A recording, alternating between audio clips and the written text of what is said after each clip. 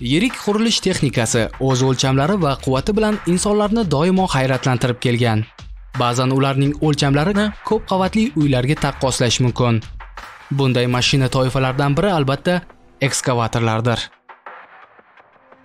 Bugungi kunda bu mashinalar karyerlarni va chuqurlarni qazishda, uylar qurilishda hamda foydali qazilmalarni qazib olishda faol ishlatiladi.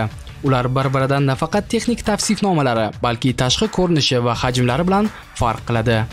Demak, assalomu alaykum Uzfakt kanalining qadrli tomoshabinlari. Ushbu videoda biz sizlar uchun eng yirik mashinalar toifasidagi ekskavatorlar reytingini ko'rsatib, dunyodagi eng yirik ekskavator qaysi ekanligi haqida aytib beramiz.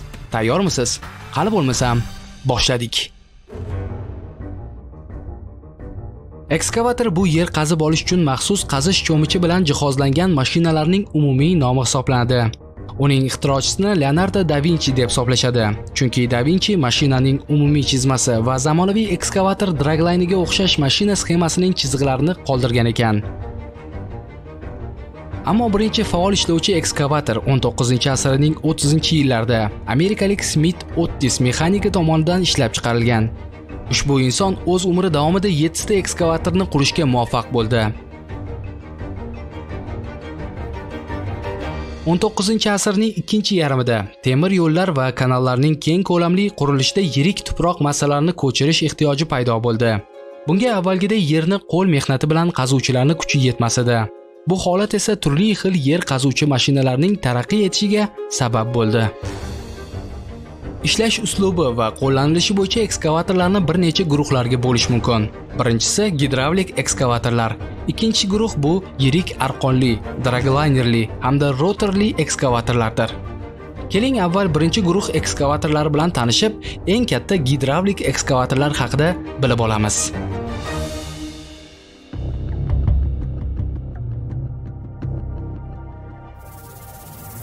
Liebherr R9800 R9800 modelidagi yirik yuklovchi ekskavator Liebherr nemis mashina quruvchi kompaniyasining mahsulotidir. U asosan konlarda ishlash uchun mo'ljallangan hamda foydali qazilmalarni transport vositalariga yuklashga qo'llaniladi.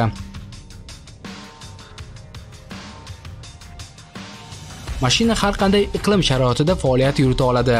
Tog' kon sanoatida turli vazifalarni samarali ravishda bajaradi. Ekskavatorga juda kuchli gidravlik tizim o'rnatilgan bo'lib, u 42 kubometr hajmdagi qazuvchi cho'michga ega. Bu unga 200 tonnali samosvalni 3 bosqichda yuklash imkonini beradi. Bugungi kunda ushbu toifadagi mashinalar eng samarali modellardan biri hisoblanadi. Ekskavator yuqori quvvatga ega bo'lib, katta hajmdagi ishlarni to'xtamasdan va yoqilg'i quymasdan uzoq muddat davomida ishlaydi. Mashina ishlash maydoni bo'ylab shosseda mustaqil ravishda gusinitsalar, ya'ni zanjirli tasmalar yordamida harakatlanadi. 16 silindrli ikkita dvigatelning umumiy quvvati 4000 ot kuchiga ega bo'lib, sutkasiga 20000 litr yoqilg'i sarflaydi. Ha, albatta, bu yoqilg'i yoqish bo'yicha ochofat mashinadir.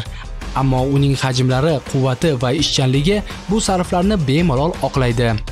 Ekskavatorning umumiy og'irligi 793 tonnani tashkil etadi. Uning qiymati taxminan 10-11 million AQSh dollariga tengdir.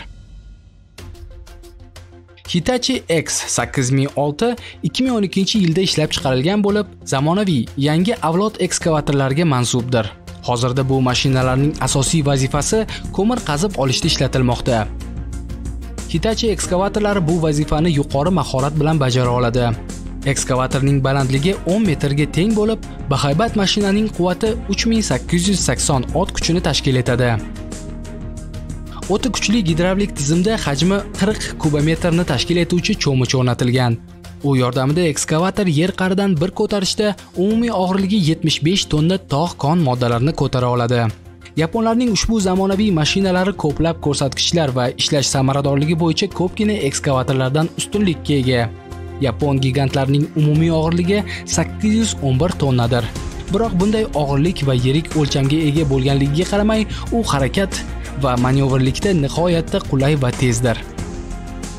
X8006 ishlab chiqaruvchilari ushbu modelni yaratishda alohida e'tiborni mustahkamlikka va tejamkorlikka qaratishgan. Ekskavator tunu kun har qanday iqlim va dala sharoitida ishlash imkoniyatiga ega bo'lib, uning ishchi zaxirasi 90 ming soatga tengdir.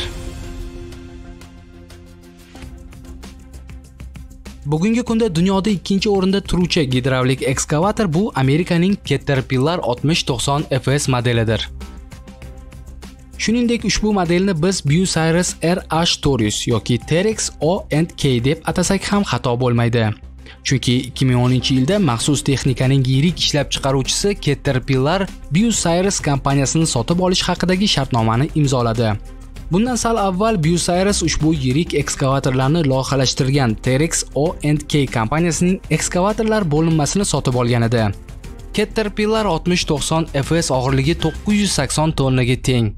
Ekskavatorning qazish cho'michi o'z ichiga 100 tonna og'irlikdagi 52 kubometr tuproqni jamlay oladi. Bunday kuchli va yirik cho'mich yordamida soatiga 9900 tonna material qazib olish mumkin. Bunday mashinalar toifasi uchun bu rekord hisoblanadi. Uning faoliyatiga umumiy hisobda 460 ot kuchiga ega bo'lgan dvigatellar mas'uldir. Yoqilg'i sig'imi 15000 litrni tashkil etadi. Sal avval aytilganidek, ushbu ekskavatorlarni yig'ish va ishlab chiqarish bilan Caterpillar kompaniyasi shug'ullanadi. Mashinaning bir donasining narxi taxminan 14 million yevroni tashkil etar ekan.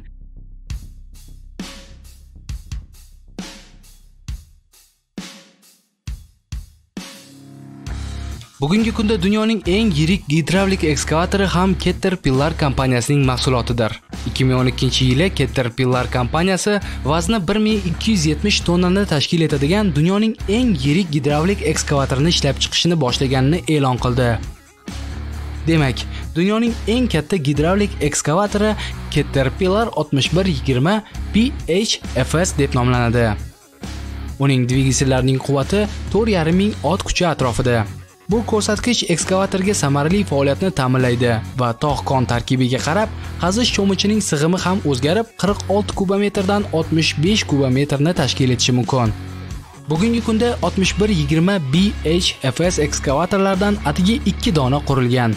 Ulardan bittasi Janubiy Milwaukee shahrida joylashgan Caterpillar zavodida bo'lsa, ikkinchisi Kanada mamlakatining g'arbiy Albertasida joylashgan Shell neft qumliqlaridadir. Ana endi keling sizlarga yirik tog' kon ekskavatorlarning keyingi toifasi, mexanik, dragline va rotorli mashinalarni taqdim etamiz. Caterpillar 7495HF arqonli ekskavator bo'lib, 67 kubometrli cho'mich sig'imi bilan uning foydali yuk og'irligi 109 tonnani tashkil etadi.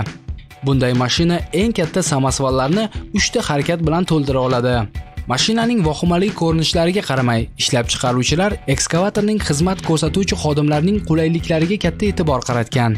Iqlimini nazorat etuvchi tizim, samarali shovqin va vibratsiya o'tkazmaydigan salon, ish faoliyat maydonini qamrab oluvchi 5 ta kamera hamda ishlovchi operator uchun qulay va charchoqni oldini oluvchi o'rindiq bilan jihozlanganligi ekskavator oldida qo'yilgan vazifalarni samarali bajarishga sabab bo'ladi.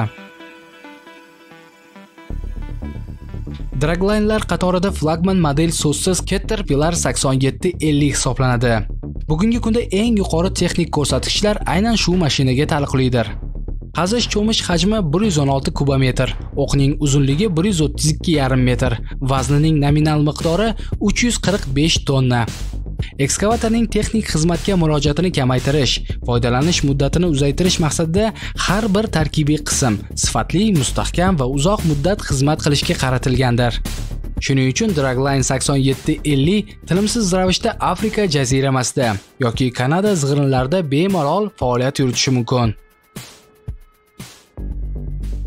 Big Maske tog' kon ekskavatori 1969-yilda Amerikaning Bucyrus Erie kompaniyasi tomonidan Ogayo shtatining ko'mir konida foydalanish uchun loyihalashtirilgan.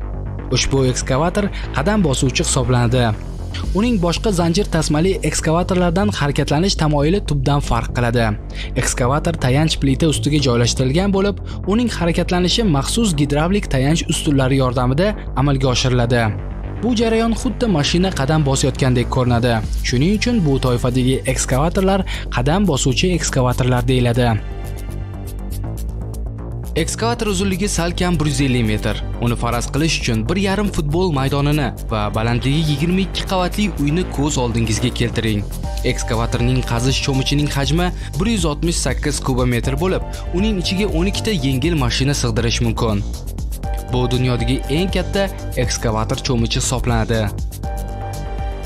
Afsuski, mashina 30 yil uzluksiz foydalanish oqibatida 1999-yil ekskavatorni ishlash zaxirasi o'z nihoyasiga yetdi. Ekskavator tarkibiy qismlarga bo'lib tashlandi. Mashhur cho'mich esa Agayo muzeyidan joy oldi. Baker 288 tog' ishlari bilan shug'ullanuvchi Rain Brown kompaniyasi uchun ishlab chiqarilgan. Tasavvur qilish qiyin, ammo ushbu bahaybat maxluqning vazni 13,5 tonnani tashkil etadi. Mashina tog' sanoatida foydalanish uchun tayyorlangan. Uning balandligi salkam 100 metr, kengligi 46 metr va uzunligi 240 metrni tashkil etadi. Uni ishga solish uchun 16,5 megawatt elektr energiya talab qilinadi. Bu taxminan katta bo'lmagan shahar aholisining elektr energiya iste'moliga tengdir. Gigant ekskavatorning harakatlanishi zanjir tasmalar yordamida amalga oshiriladi.